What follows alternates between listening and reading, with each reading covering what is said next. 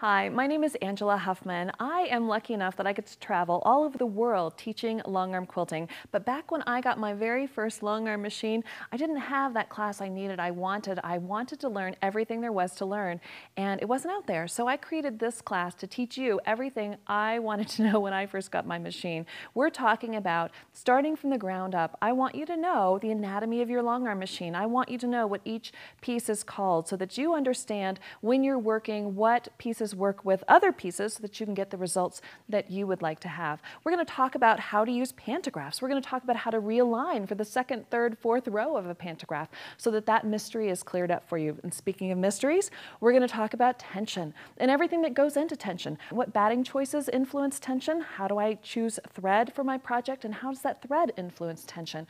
So that those tension headaches, that mystery is no longer anything you need to worry about. We're going to talk about how to do custom quilting, how to look at a block and break it down into pieces so that it's easy to do simple block designs, border designs, sashing designs.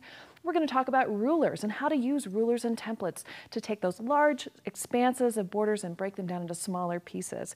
We're even going to look at our handwriting and how to take your own personal cursive handwriting to make your own original shapes, designs, borders, sashings, and how to bend those shapes into heirloom quilting. So with heirloom quilting, we're going to look at if you wanted to put your quilt in a show and what things you needed to be concerned about in order to get your quilts, your judge to look at your quilt for that shiny blue ribbon that we're all after. We're also going to talk about some business concerns. So if you got a longarm machine and you're planning on quilting for others, we're going to talk about things that you need to be concerned with, how to meet with customers, how to set your pricing structure, how to market your services, and what things you need to know to step out as a small business owner. It's all that and more. Please look down at all the lessons that we're going to cover. There's so much in this class. I know you're going to enjoy it, and you're going to have the confidence to step out with your new machine and quilt your dreams.